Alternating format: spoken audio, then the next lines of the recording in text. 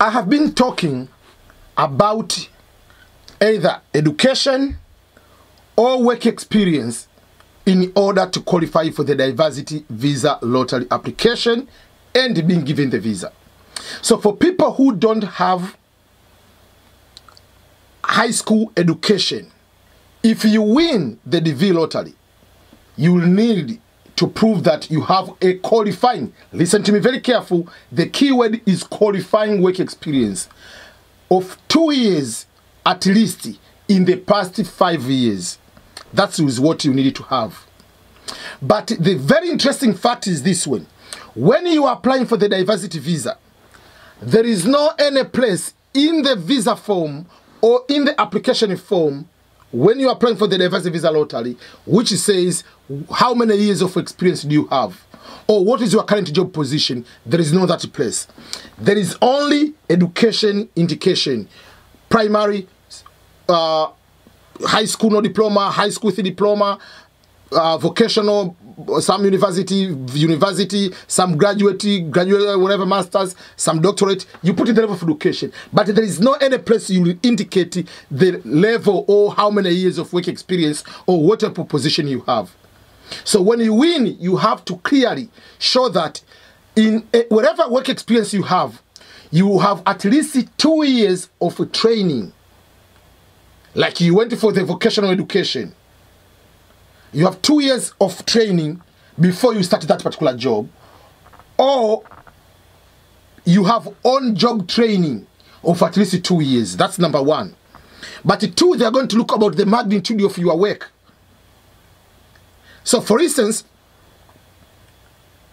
you went up to level of education, not high school, junior high school. Then you went for the vocational education, let's say, to become a chef, culinary specialist. You went to the culinary school. But after finishing your education, chef, where do you cook? Do you cook at your home? Or do you cook at a 5-star hotel? Are you a supervisor? Or just a normal person, just cleaning and cooking? So the level, also you are doing the title, the level, the magnitude, the supervision, those will be adding to the point. There is a website which is under the Department of Labor. You can go there and put any job, mechanic. There's a mechanic, senior auto mechanic. So if you put your job there, the title of the job will be able to give you what does that one fall. There is the indication, there are points, 0, 1, 2, 3, 4, whatever. So you're supposed to have at least 7 and above to be able to qualify. So that's why I say not every job position qualifies you to be given the visa. So what do I advise you to do? Even without the presence of the diversity visa lottery, you need to start volunteering. When we say work experience, it doesn't matter whether it is paid work experience or unpaid work experience. So whether you are doing internship somewhere, whether you are doing volunteering somewhere, whether you are doing for paid somewhere, include all those work experience. Assume you're just writing a resume. And when you win, you need to have a proof of what you are saying.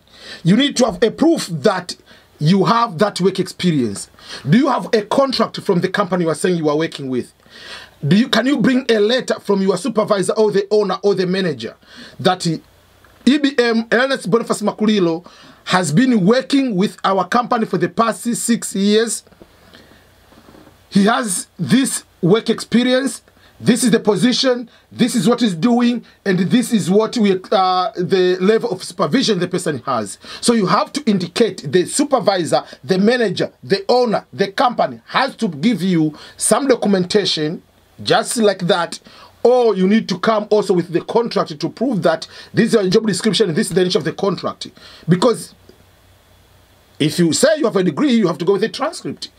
So if you say you work somewhere, you have this work experience, go with the evidence to prove that you have that one. Those will be able to help you to be given the visa. So if you don't have education qualified of high school, you need to have 2 years of qualifying work experience. So start doing something, whether for free, whether for payment.